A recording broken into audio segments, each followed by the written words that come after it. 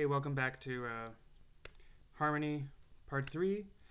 In the last video, we talked about what extensions are.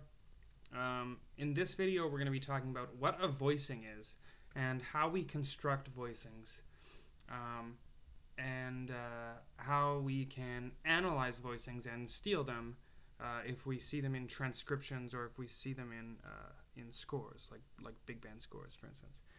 Or classical repertoire, like Ravel or Debussy, for example. They have a lot of dense harmonic language that's similar to jazz. So we've talked in the last two videos about putting together basic seventh chords and adding extensions. So you notice that I'm playing a really dense, thick voicing.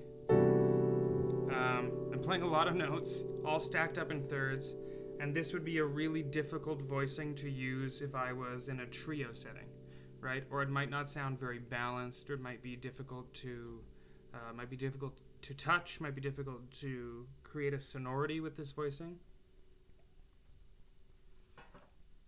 So what we do in the jazz world is we tend to compartmentalize voicings into three different sections. So the first section is root tones. I like to call them root tones, which is 1s and 5s. So on a C major 7 chord, that would be a C and a G. And we actually can omit the 5th. If it's a perfect 5th, if it's a natural 5th, not a sharp 5 or a flat 5, we actually can omit the 5th in voicings, which makes them just that much more, makes them just that much lighter, a little more mobile, right? We have fewer notes to work with. So already the original voicing has one less note in it, is a bit more spacious, isn't so cramped with all the stacked thirds if we just omit the 5th. But anyways, back to the sections. So the first section is root tones, 1s and 5s, and we can omit the 5ths. Second section is guide tones. Guide tones are 3s and 7s. And then the third section would be extensions, which is 9s, sharp 11s, and 13s. So the root tones and the guide tones always have to be there, except for the 5th, which we can omit. But the 3 and the 7 will always be in the chord. The extensions, sometimes they will be, sometimes they won't be, right? There are definitely chords where there's root in the bass, and then there's roots happening up somewhere in the voicing in the middle register, or in the upper register even.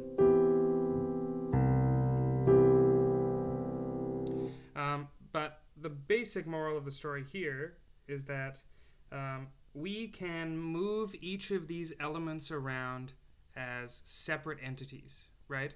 Except for the root. The root will always be there, unless it's an inversion, right? But the root will always be in the bass, so if we have a C major 7 chord, the root will be in the bass. And then this 3 and this 7, it'll sing pretty well anywhere in this range.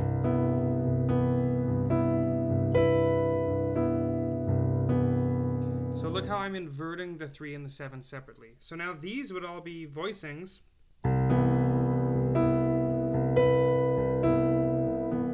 These would all be possible voicings for a C major 7, right?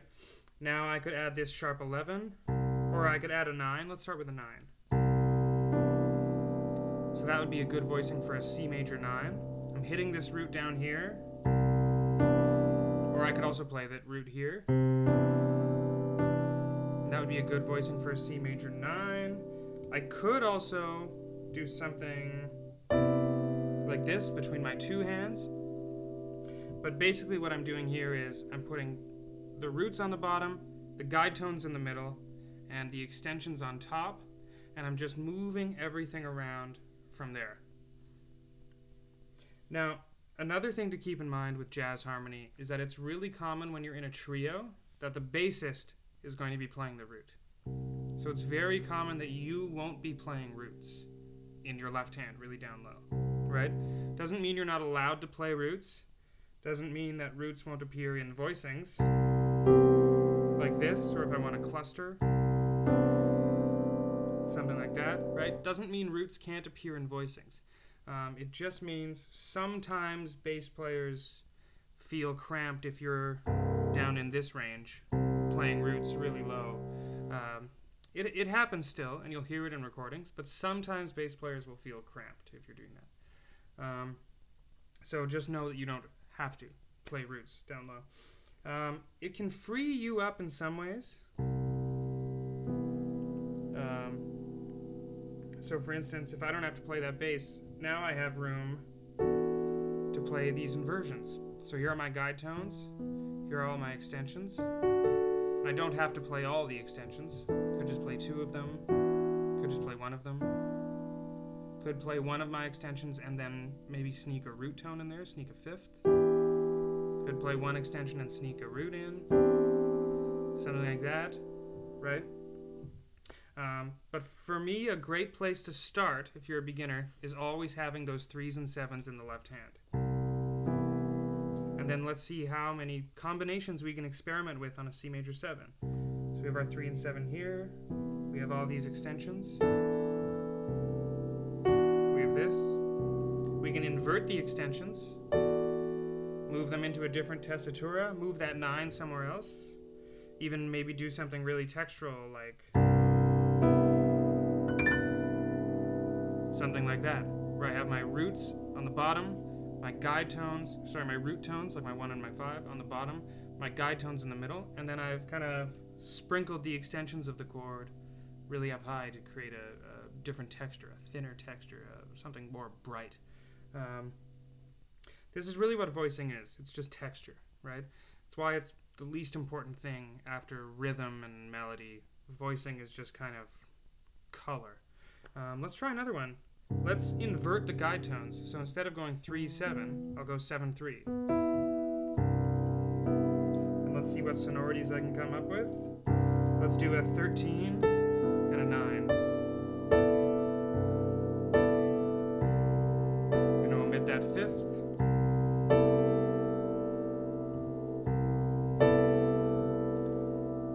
Let's try another one. Let's move this one up here and try and do something really, really bright. Maybe we could even double a 9. I don't know about that texture.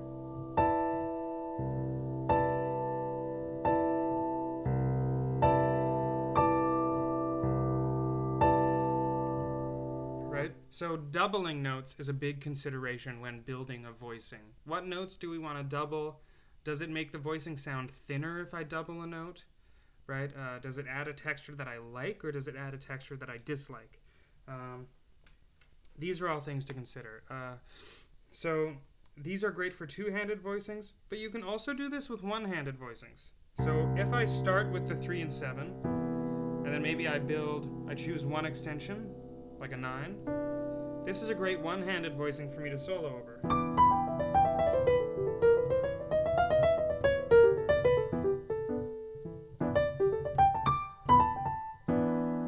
Right? That's a perfectly mobile 1-handed voicing. I could also do a 3, 7, and a 13.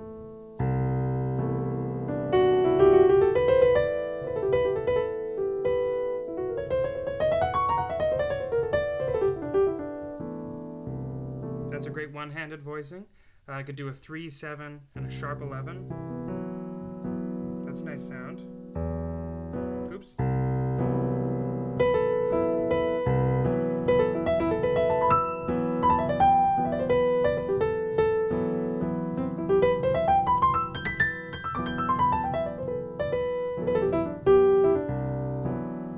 And then I could also experiment with doing guide tones plus 2 color tones, or even sneaking in some root tones, some 1s and 5s there if I like that sound. Right, there it is with a root.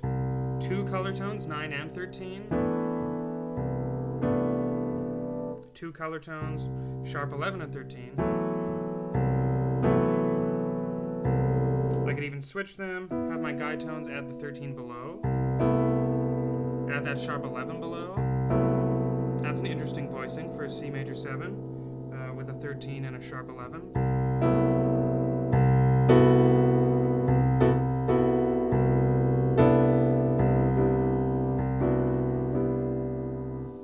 So this is basically the way that I like to get people started off with voicings.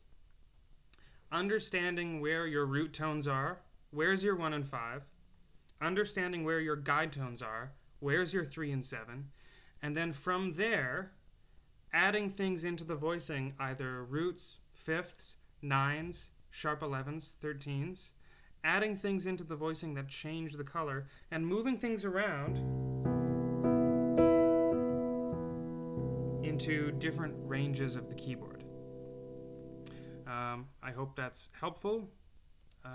Take care.